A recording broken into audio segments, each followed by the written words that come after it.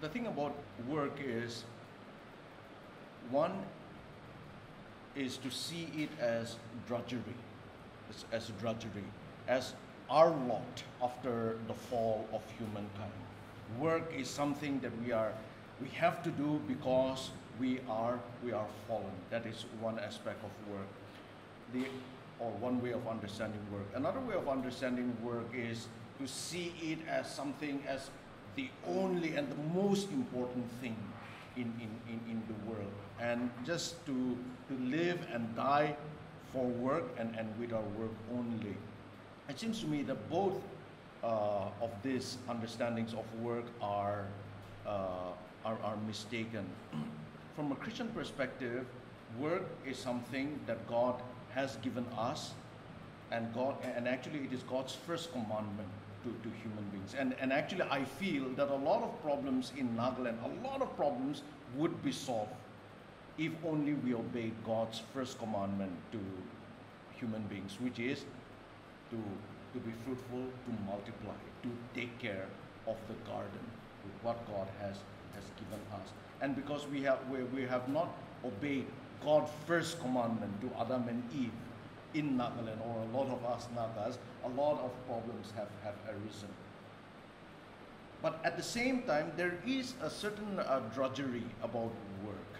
It is difficult. We don't get up on Monday morning saying, "Yay, thank God it's Monday." We struggle with that, and rightly so. There is something painful about work. Now, how do we approach work? What I want to share with you, and then we will open it up for discussion. What I want to share with you is, I will use the word tips in approaching work. First, and I will just use, for ease of remembrance, I will use the letter C in each tip. First, approach work as a calling. That will help you in your work. When you approach work as a calling. Now, what is a calling? Calling is it is the old word is vocation, as a vocation by God. Many of us, I want to ask you this morning, how many of you are teaching here, how many of you can really say that what you are doing is, you see it as a calling? As a calling. Can you honestly say that? If you know what your calling is, then it will make a lot of difference. Or if you realize that what you are doing here is really your calling, it will make a world of difference in the way you approach work. In the medieval times, people understood calling in a very truncated and mistaken way. In medieval times, only the monks and the priests, those who were in so-called full-time Christian work or Christian ministry, were understood as those who were called by God. But when the Reformation took place, the reformers, they came in and they said, no, everyone is called by God. It is not just the priest or the evangelist or the pastor or someone, a missionary, who is called by God. An administrator, a magistrate, a soldier, a businessman can be called by God. And it was the Reformation that kind of democratized this idea of calling. And historians will today say that out of the 5 slogans of the Reformation was based on 5 slogans, 5 solas. 1, sola scriptura, scripture alone. 2, sola gratia, grace alone, God's grace alone. 3, sola fide, faith alone will save us. 4, solus Christus, Christ alone is the Savior. And the 5th one is soli Deo gloria, to the glory of God alone.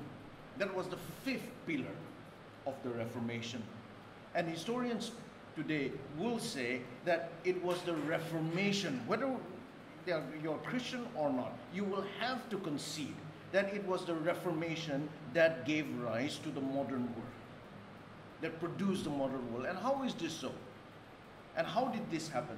This happened because when people went out into the world, they as business people, they said, this is my calling. This is what God has called me to do.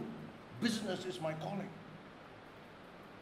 Politicians went out into the world and said, this is God's calling upon my life, and I want to do it faithfully unto God. Coram Deo, the Latin phrase is coram Deo. It is before the face of God, doing everything as unto the Lord, as called by God. Many of us, we think religious work or spiritual work is the kind of work, or sacred work is the kind of work that we do in church, or that religious, the typical religious work. Christianity actually says no.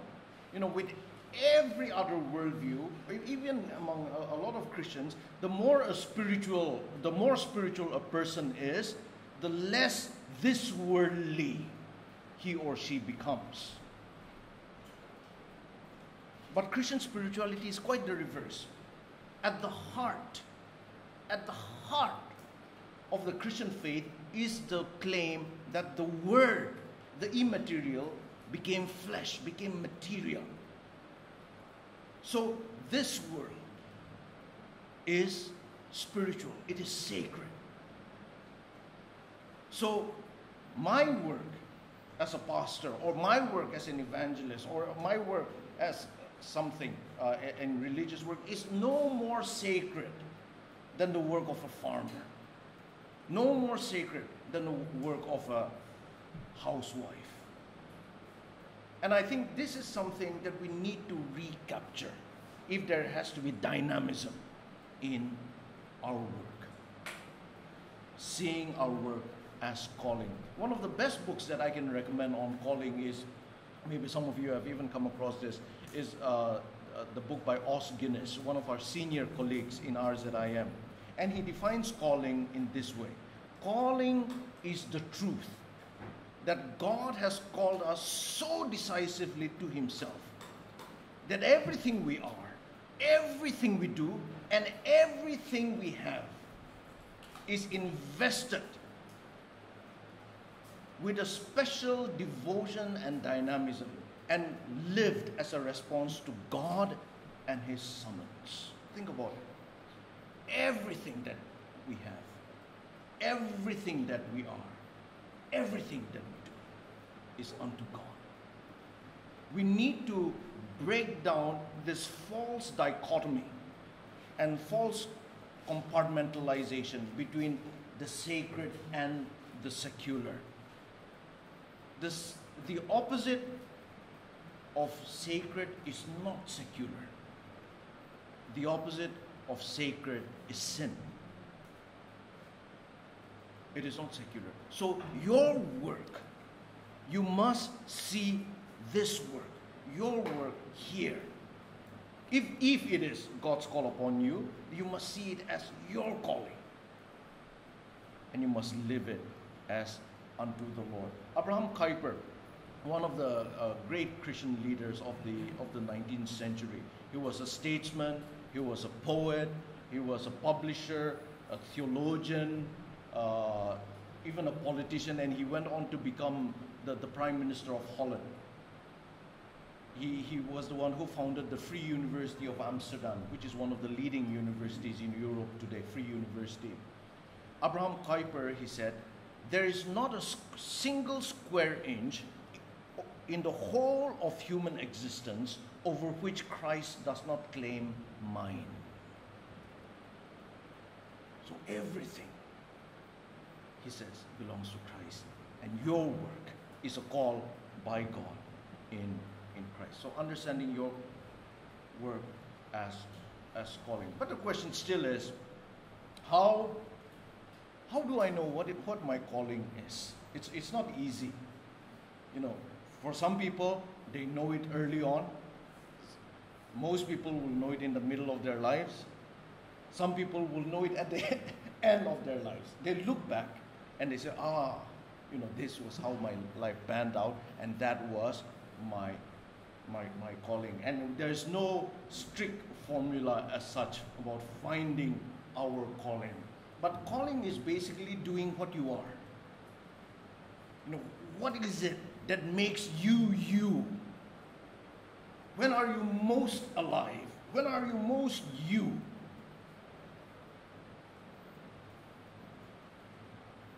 Who are you? What makes you tick? What makes you tick? And some years back, I had the privilege of hearing this famous pastor, Rick Warren. And I think I've even read this in one of his books, but I definitely heard him say this. And he was talking about Moses, about how Moses found the call of God, or heard the call of God. When God called Moses to lead the Israelites out of Egypt, and Moses was negotiating with God, trying to refuse God, trying to decline the call, and God tells Moses, Moses, what is in your hand? And Moses says, a staff. I have a staff. God tells Moses, throw down the staff. Throws it down, it turns into a snake. Pick it up again, and he picks it up again, and it becomes a staff again. And Rick Warren, this famous pastor, he said, what did that staff of Moses represent? What did that stick represent? He said it represented three things. One, it represented his identity. Identity. It said who Moses was. Who was he? He was a shepherd. His identity. Number two, it represented his income. How did he earn his living? He earned his living by being a shepherd, by looking after sheep, his income. Number three, it represented his influence. What did he influence? Or the field of his influence. Identity, income, influence. And God says, lay down your identity, your income, your influence. And he lays it down. Pick it up again, and then he picks it up. Laying it down before God. And then picking it up again. And it's very interesting. Until that episode, that staff is called the staff of Moses. But after that episode, Moses starts performing miracles with that staff. Great things with the staff. He hits the rock and water gushes out. He hits the sea parts. And it is no longer called the staff of Moses after that. It is called the rod of God. And Rick Warren asked us, and this applies to all of us. Or in fact, he told us, when he would talk to this NBA, great all-star NBA basketball players, he would ask them, what is in your hand? A basketball. That's your identity, your income, and your influence.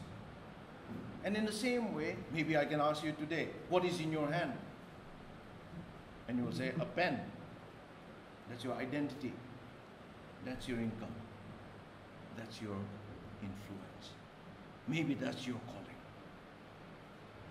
What do you have? What do you have? So calling, number one, calling. Number two is what I would call collaboration. Approaching your work as collaborating with God and with other people. One of the things that you'd notice, and again, please do pardon me, I'm a theologian. So I try to approach things basically from a theological and a Christian perspective. One thing in the Bible, again and again, that you notice is whenever God has something to do in this world, He always uses human beings. And I don't know why, but it is always human beings. God created the world. Someone had to tend it. He creates Adam and Eve. The world goes wrong. In order to solve the problem of the world, He calls who? Abraham.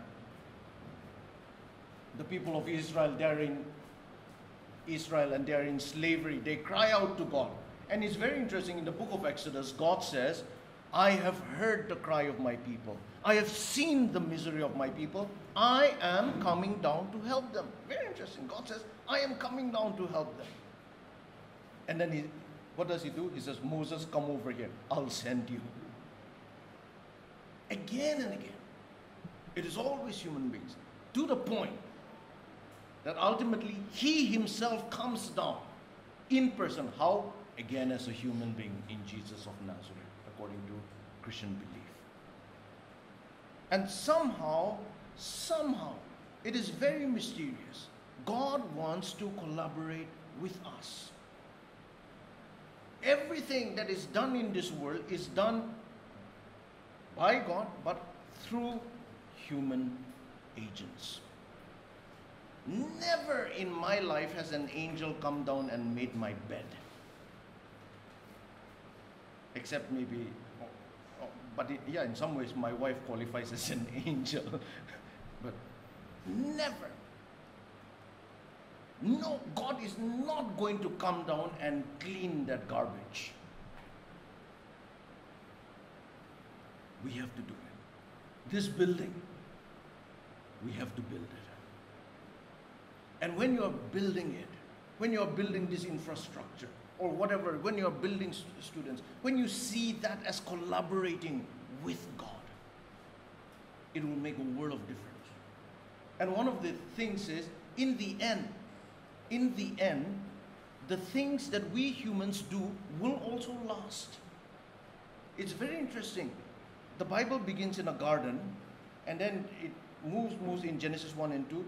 Towards the end, Revelation 21 and 22, where does it end? It ends in a city.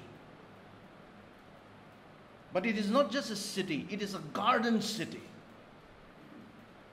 Garden is the work of God. City is the work of human beings. And in the end, we have a garden city.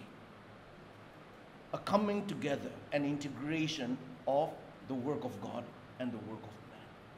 And I don't know how it will be, but the work that you are doing, as a teacher, it may be boring. There may be times where you are frustrated. There will be times when you doubt your calling and your work. But whatever it is, when you believe that you are collaborating with God and that it has eternal significance, it will help you. It will switch on something. That mindset will switch you on. Collaboration with God, collaborating with other people also. Third is consistency.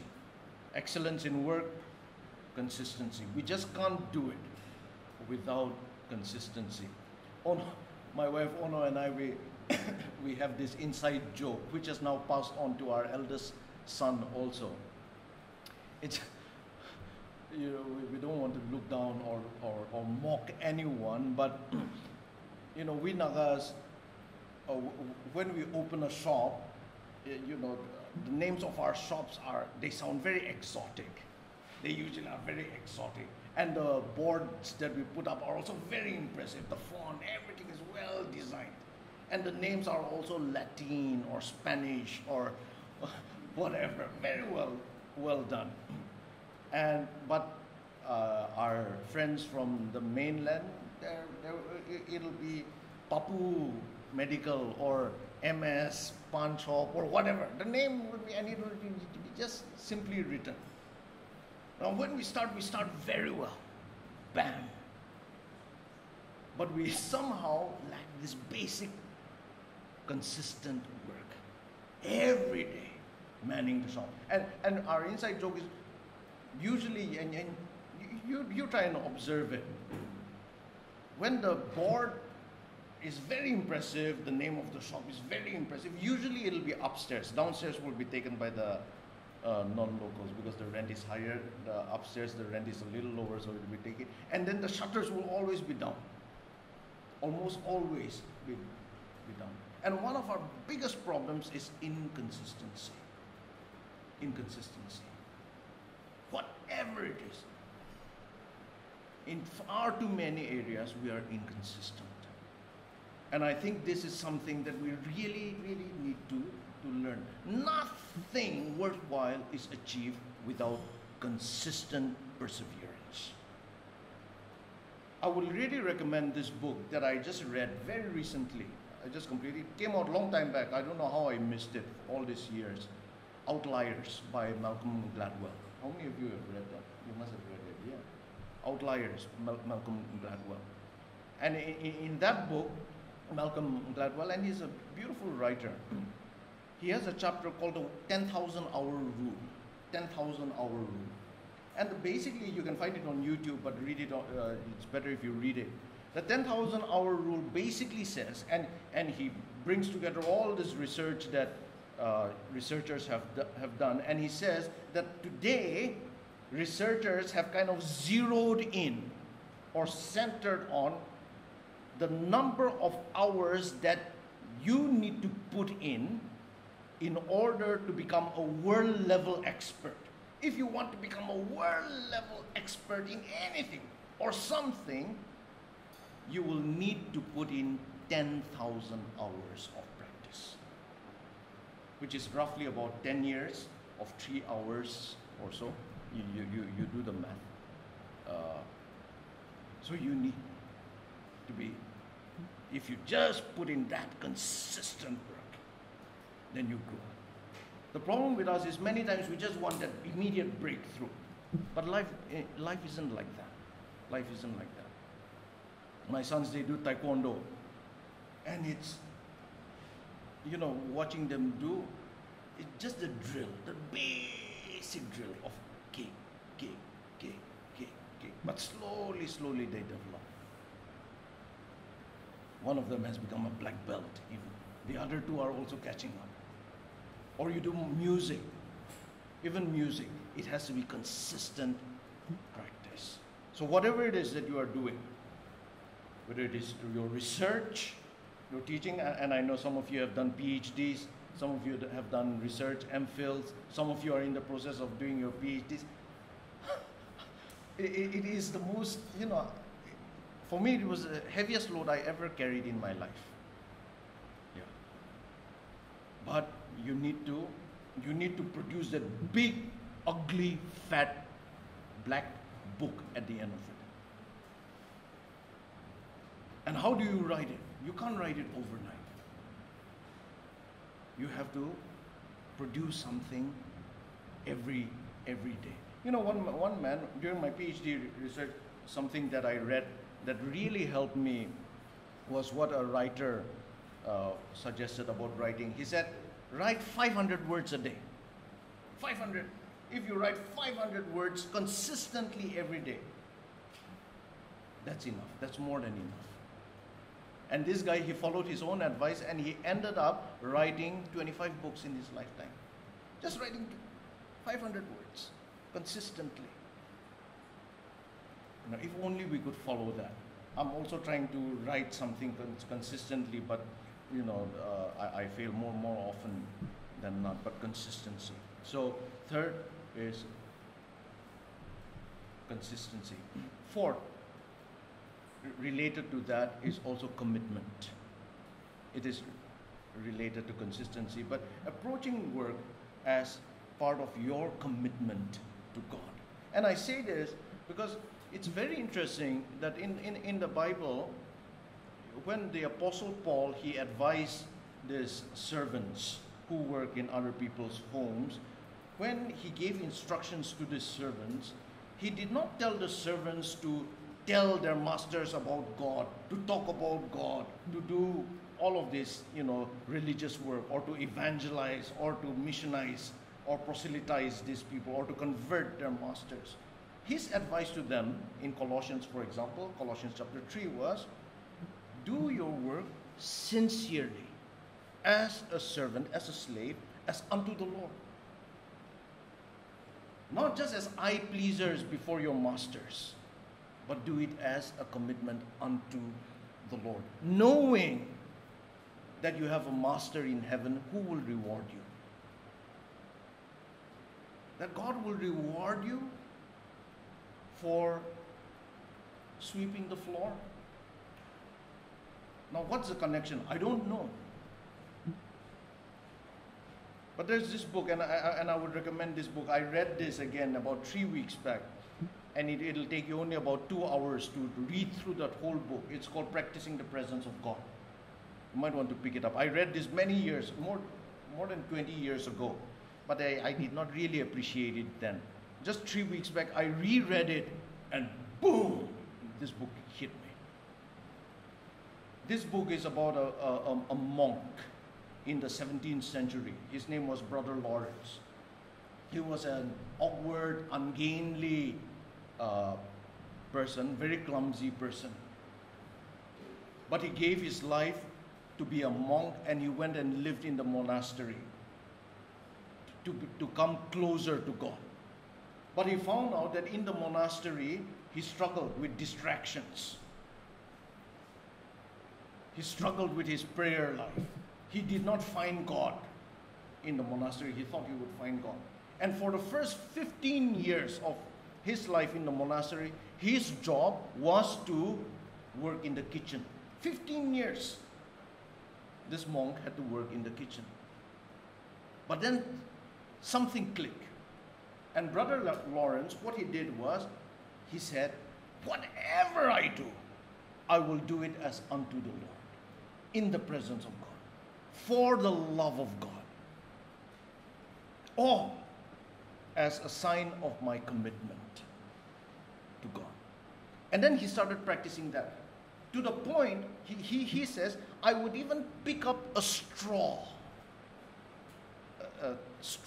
while he's cleaning. I would even pick up a straw unto God.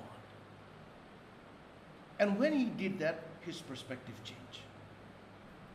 Not just his perspective, his whole demeanor changed. His life changed. So much so that the other people in the monastery, they started asking him, Brother Lawrence, what has happened to you? There's something different about you. What is it that you are doing differently? What has happened to you? We want that secret. And Brother Lawrence would say, there's no secret. No, there's a secret. What is it? And he said, well, I do everything unto the Lord. I sweep the floor unto the Lord. I peel and dice the potato unto the Lord. And the others were also influenced. Then other people outside the monastery, they started hearing about Brother Lawrence. They started coming to the monastery to learn from Brother Lawrence. And so there's no secret. It's simply this, unto the Lord. People started writing to him, and he wrote back. And someone kind of compiled his letters. And that is how we have the book, Practicing the Presence of God. If only you can, whatever that you are doing, take it as unto the Lord. That will really change your perspective. Fourth, approach your work with a conscience. Having a conscience. Or is it the fifth one here? Conscience. And I think this is something that is desperately needed all over the world, and especially in London.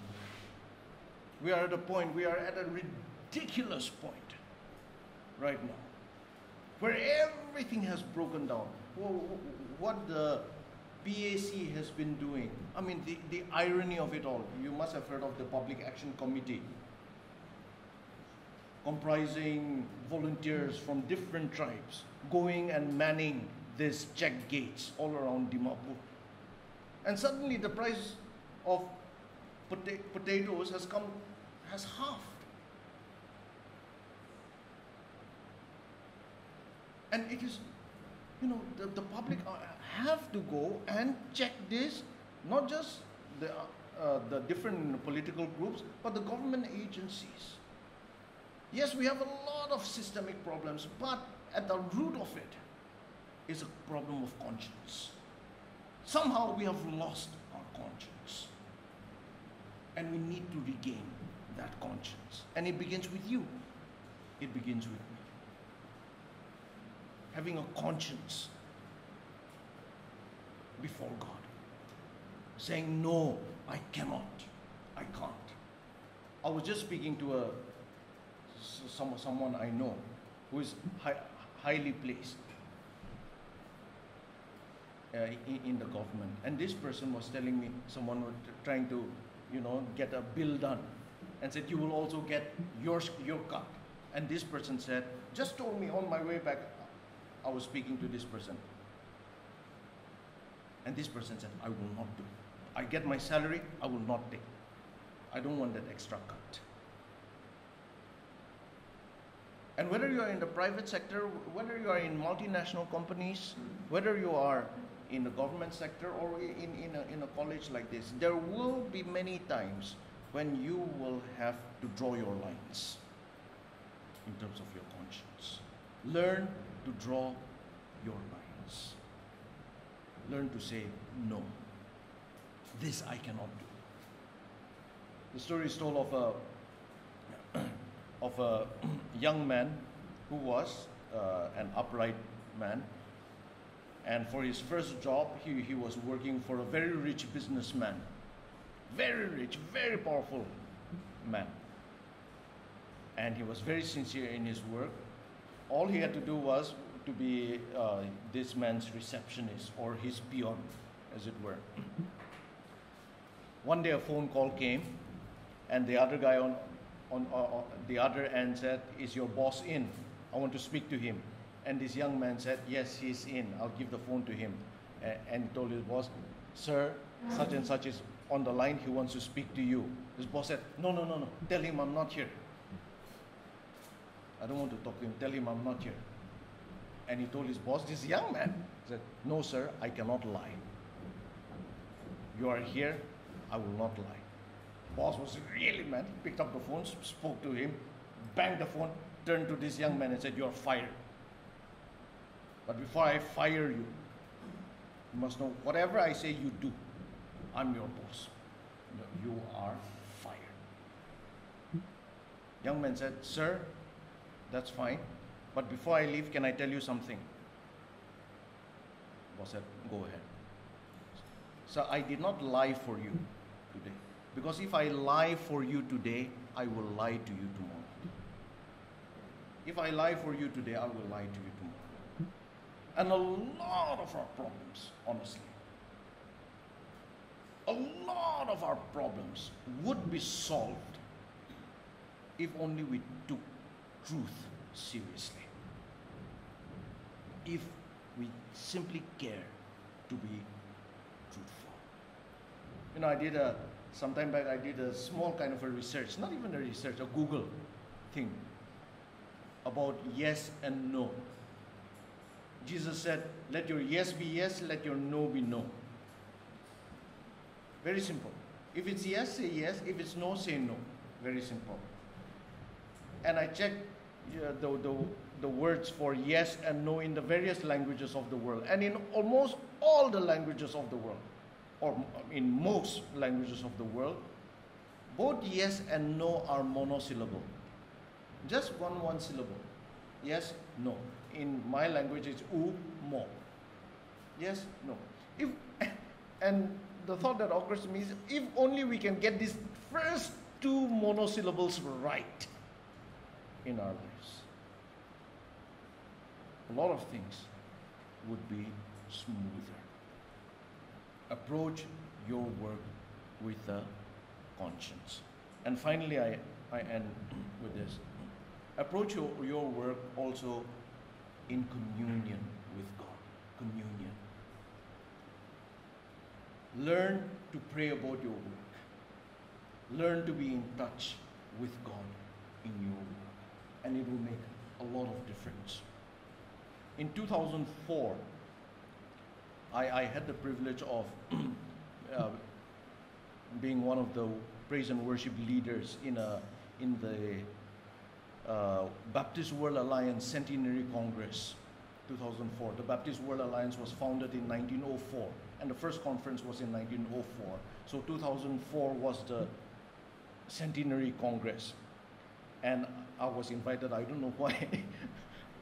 But I was invited to be also to be one of the praise and worship leaders, and it was a conference with thousands of people in a huge arena. And every night, every morning, every night, we led the singing. One evening, the speaker was President Jimmy Carter, who's also a Baptist, the former president of the United States, and he was the speaker. And we were on stage, and the delegates were all seated, people all around this arena. Jimmy Carter was in the front row with all the other dignitaries and other Christian leaders and other leaders. Jimmy Carter was to come up to speak. We had led the worship and singing. We sat down. Someone had come up to pray before President Jimmy Carter came up to speak. And from the stage, everyone had their eyes closed. I was on stage. I kind of opened my eyes and I just peeped through my fingers. And I saw Jimmy Carter, President Jimmy Carter, seated there. And what impressed me so much, it was his body. But of all the people in that arena, Jimmy Carter was the one whose head was bowed the lowest. He was like this. He was an old man. He was bowed down like this in prayer. And that really made an impression on me. By any account, he was the most important man there. But he was also the man who was bowing the lowest before God in prayer. A few years back, I was in a conference in Singapore. It was a small conference, and one of the speakers, he gave his talk, and what he said in this talk impressed me so much. So I met him after the talk. I got to know him, and then later came back. I wrote to him an email and I said, "Your talk impressed me so much. Can you send me the talk that you gave?" And he emailed me. And this is what he wrote. He said this: "Prayer is fundamental to the Christian way of life. I came to know Christ in 1976 when I was going to university. Initially, I prayed earnestly about everything. However, gradually, as I gained ascendancy in the government hierarchy, I began to rely more and more on my own efforts and intelligence. I would say that I did this for about half my public service career. I still went to church, I still prayed, but in day-to-day life, I tried to solve problems on my own. Life still worked, but it was more hard-going. This carried on until one day in 2004, a senior pastor of a church encouraged me to form a prayer group among the leaders in the government, and I did so with some other people. This became a tremendous blessing. Basically, I relearned the centrality of prayer in the Christian life. The Lord answered all our prayers, sometimes perhaps not according to our preferences, but always the Lord provided an answer, a solution, and a way out." It doesn't sound too remarkable until you hear who this man is. This man was the former Chief Secretary of Hong Kong, the top civil servant in Hong Kong. And Hong Kong is not a, I think per capita it has the most number of billionaires in the world. A major, and he was the Chief Secretary. And he resigned his post, and then he also, became a preacher. But as Chief Secretary, as a civil servant, he's talking about the importance of prayer. If someone like Jimmy Carter, someone like the Chief Secretary, is talking about the importance of prayer in the work life, how much more people like us. So I leave these 5 or 6 things with you: calling,